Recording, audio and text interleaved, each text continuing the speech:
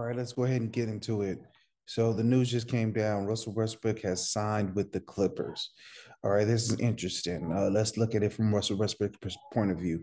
So he had offers from quite a few teams. He had offers from the Clippers. He had offers from the Miami Heat. He had offers from the Bulls. He had offers from the Wizards. All of those offers came with familiarity. So he was on Washington before he got traded to the Lakers. Played with Bradley Beal. If you remember, Bradley Beal led the league or was second in the league in scoring. And the Washington Wizards made the playoffs. I believe lost to the Sixers in the first round. I think it was a 4-1 series. Billy Donovan, the coach of the Bulls, was his former coach in Oklahoma City. And then obviously on the Clippers, him and Paul George played together in Oklahoma City. So I think that this is probably the best move for him personally.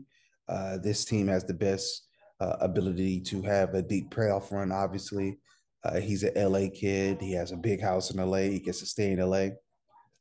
Seemed like he was very angry with the Lakers when he left. So maybe there's an opportunity for him to quote unquote exact some revenge. Let's talk about it from the basketball standpoint. I always thought the Clippers were deficient in downhill attacking.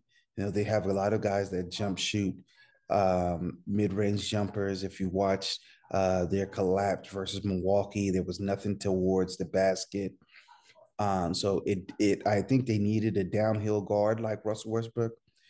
The question remains, is he going to buy in and is he going to make the right plays when it matters?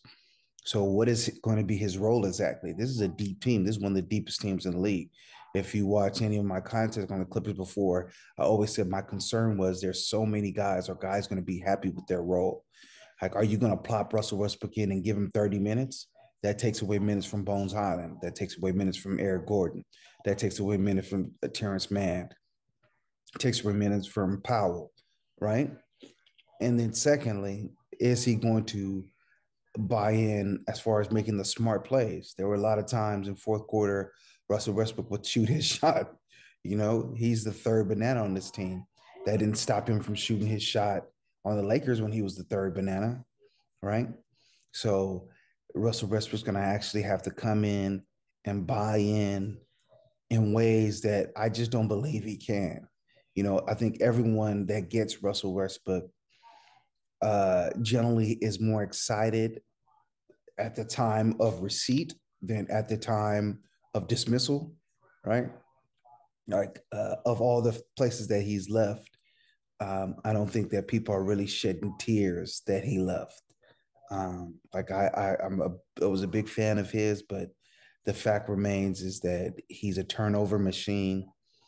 I think he's shooting 27% from three. That doesn't stop him from just jacking up threes and just wild moments. It just doesn't seem like he, you know, is accepting of the fact that he's not the player that he used to be. Hey, maybe he comes into the Clippers and he buys in. Maybe his time with Paul George can talk to him in a way that LeBron couldn't. But me personally, I don't see it. I think this was a really bold move by the Clippers. Uh, um, you know, they have been playing really well as of late. So to throw Russell Westbrook in and just to expect, you know, the thing to be moving, he's not the he's not a malleable guy. Like Russ is going to be Russ. Like you're not going to get him on your program, you know. And I say this, I do have to point out that the fact that he was willing to come off the bench, but even though he was coming off the bench, he was in those closing roles. He was in that closing lineup. It doesn't really matter who starts games; it matters who finishes them. So is he going to be in that closing lineup? That's less space. That's just less defense. You know, he's not a good defensive player. He gives effort, but just the nuances of defense, the nuances of rotation, he has not picked up. And I mean, it's hard to teach an old dog new tricks. I mean, he's in his early 30s now. If he hasn't picked it up, he's not going to pick it up. So I understand the move from the Russell Westbrook point. I think this was a really shaky move by the Clippers. Probably would have went the Patrick Beverly route. Uh, I probably would have rolled with what they had, but I'm sure those players lobbied hard for it, and we'll see if he's able to change. All right. Let me know what you think. The game is the game.